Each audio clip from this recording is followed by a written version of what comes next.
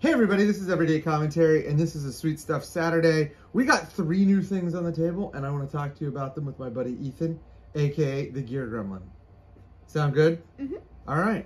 So, Ethan, what do we have on the table? So we have Dad's new knife, pen, and some new ink. All right. So which one are you going to take first? I'm going to take out the pen because I haven't seen this. Okay. So, as has been detailed on this very YouTube channel, while playing basketball, the Lamy 2000 popped out of my top pocket, hit the ground, and what happened? Split in half. The bead shot up into the back, like the nib that, as you know, got destroyed. Totally destroyed. Destroyed. And it was a custom nib, so... Yeah, we were a little bummed. All right, so this is actually the TWSBI Eco, which is a relatively inexpensive fountain pen. This one has what's called a demonstrator body, which means you can see through it, so you can see all the cool guts. This is also a vacuum, and that means that it's gonna, you're gonna push this plunger down, and then you're gonna suck it up, and as it sucks it up, it'll suck up the ink. And it makes pressure, and then it... Yeah, well, a little bit. So, this ink is an ink from Pilot of Japan, and it is called Iroshizuku Konpeki. It is phenomenal. It is my favorite ink. It is really a vibrant, sharp blue. It has a little bit of green to it, just a smidge, not a ton. You can't see it in the bottle, but when you write with it. And so what we're gonna do is we're gonna stick the nib in, and we're gonna put the feed in, or the breathe hole, and it will suck up the ink. Ready? Watch, you can watch it do it. So I'm gonna push all the air out by pushing the plunger down. It's cool. Yeah, ready? I haven't seen this. Watch, ready. Oh, there we go. Let's push it down one more time, because when you first fill it, you gotta get all that air out of there. Okay, now one more time. And we're gonna get a ton, an absolute ton of ink. Oh, look at that. That's so much ink. All right, now we gotta wipe off the section where you put your fingers and nib so that it's not too messy. And there you go. And the TWSBI Eco in white has been filled up and it's ready to go. Lou, you want to talk about, first of all, did you like that? That was amazing. I actually really like that. And because it's not like a gazillion dollars like every fountain pen you've ever seen. Yeah, this one's like $28 to $34. So super it's like cheap. Amazing. And would you? I've never seen you write with it, and I haven't written with it yet. But how do you think it writes? Well, I was just getting ready to say that. I've had an Eco TWSBI, a TWSBI Eco before. TWSBIs have really good nibs. They write really well. They have huge ink capacities, but they do not hold together well. I've owned 2 TWSBIs, and they both basically fell apart. So you're kind of buying like an almost disposable pen. I had a 580 that lasted less than a year. And then my last Eco, which is still up on my desk, but kind of leaks ink on random occasions and in random places. That one's probably, I got it right when the Eco came out. So 4 years ago, 5 years ago, I'm not exactly sure. This one I got in case we couldn't fix the Lamy 2000, which we did.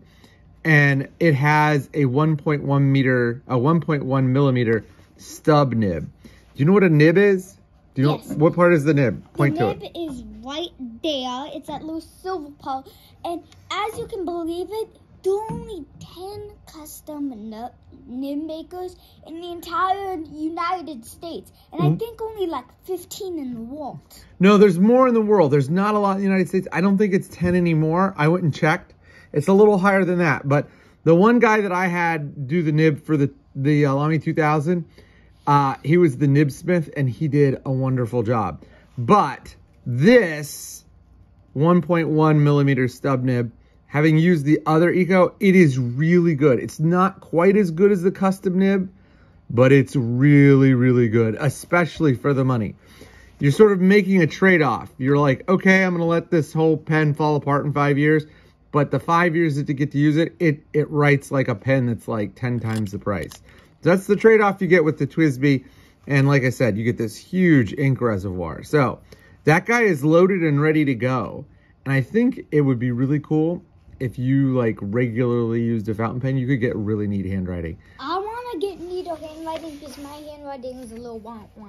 Little wah-wah. All right, what was the other thing that we got in for this week? We got this beautiful pocket knife. All right, do you know what? Do you know who made this? No. Big Eye Designs? No. You don't like Big Eye Designs? I don't. It's not that I don't like it. I just didn't like their knife. Their knife was a little ugly. So this knife is the Indiana Knives EDZ. The guy that runs Indiana Knives, Eric, his initials are EDZ. So as a sort of play on words, he made this knife. It's actually designed by Eric and produced by Best Tech. The steel on this knife, are you ready for this? What? Do you see that? Can you see that in the camera yet? Can you see it? Can you see it? Can you see it? This is a self-published blade with MagnaCut steel. Yeah, Ethan's jaw just dropped. This is the first, I believe, self-published blade with MagnaCut steel. It has a really nice sort of modified Wharncliffe. It's not a true Wharncliffe. Like let's show them Ethan's favorite knife in my collection. Look at that thing. That thing is basically dead straight. This is, of course, the Spyderco Air designed by Gail Bradley. One of my very favorite knives in the world. I love this knife. It cuts like a demon. It weighs just over 1 ounce.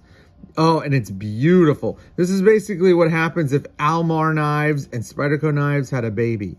But this is a little bit more of a curve. You can see it there. Blade stock is nice and thin. In fact, look at this. Are you ready for this? You're going to be shocked by this, Ethan Joseph. Look how thin the blade stock is. The blade stock on the Eco, or I'm sorry, on the EDZ and the blade stock on the Air. Now the Air is a little thinner and it does taper more dramatically, but the blade stock is not that much different. And that strikes me as really awesome because when you have thin blade stock and super hard steel like MagnaCut, and you have a tall blade, like this is a pretty tall blade you can see compared to the Air, which just happened to be in my pocket. Very, very tall blade. The EDZ gets ultra thin way down here. It's a full flat grind and it's relatively tall blade and the stock is super thin. So right behind the edge, this thing is almost paper thin. And we're going to see how it works. There's a couple other things I want to point out while we're going through the knife. What do you think of the clip? Not really. You don't like it? No. I know you don't like these sculpted clips. You like the stamped clips better. The Spyderco clip and the wire clip. If you don't agree with this, I'm sorry, but the wire clip, Spyderco clip, amazing. Best clip. So good. Yes, this is very similar to the clip on my custom Gareth Bull Shimori 2.0, the small Shimori. It is a deep carry over the top sculpted titanium pocket clip. And as you can see, it is a blind clip. They have the little fill tab here on the other side, but I am guessing that when you take the fill tab out, the screw goes all the way through. So it's a blind clip on the show side, on the clip side. The knife comes on bearings and it is a button lock, as you can see. It also has this space up here where you can see just a small sliver of the tang of the blade, and you can use that to open the knife. You can also Spidey flick the knife open. You can, of course, drop open it because it's a button lock. But I'm pretty impressed. This knife was $235. They have a higher end version that runs Vanex steel, which I don't know why you would choose Vanex over MagnaCut. MagnaCut is the best steel on the market right now. And so you can get this knife relatively inexpensively over at Indiana Knives. A couple other things that I think are really super cool about this knife. Look at how it has like this nice taper here. It gives you such a great handle on the knife. I'm not a huge fan of Wharncliffe's. I would have loved to see this blade just come up just an ever. Like if it was moved up like a 1/4 of an inch, it would give you a legit belly. I think there might be some concerns with the blade's tip showing if it moved up a 1/4 of an inch.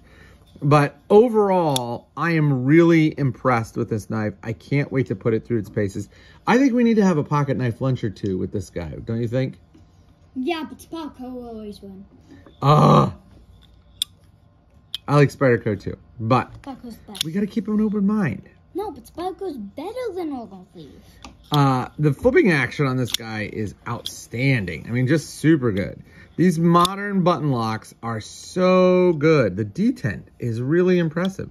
You would not think that you could get a good detent on a button lock, but like you got real force to overcome there. So that's the EDZ from Indiana Knives, the Pilot Iroshizuku Konpeki, and the TWSBI Eco. That's all the stuff we got in that we carry or use to carry EDC stuff. What do you think we should do for next week's video? I think we should do a cutting test with all of your knives and see, because I've been seeing some fluctuate. Like the reigning champ has gone past. What do you think the reigning champ is? Is it the Neutron? Yeah, it's a Neutron. Yeah, it's the Neutron. All right. Well, I think that we should do a cutting test next week too, and we'll put in the EDZ. We'll put in The air. The air is super great, but yeah, we could put in the air. We'll put in a couple of things. We should get some stuff to cut. I think we should cut some rubber tubing. I have rubber tubing. I think we should cut some sisal rope. Sisal rope. Or twine. No. And I think we should cut I don't some. ruin any of your knives, but sisal rope really damages. We'll be good. Most knives. So I think we should do the tubing, the rope, some cardboard, and some really sticky, like, Not sticky, because that. No, it's gotta be really sticky. I want it to be like some sharp cheddar, some sticky sharp cheddar. That I think covers all your bases. Maybe we could throw in some wood there if we wanted to have people do some fire prep tasks. All right. Well, we'll catch you next week. Thanks for tuning in. Bye.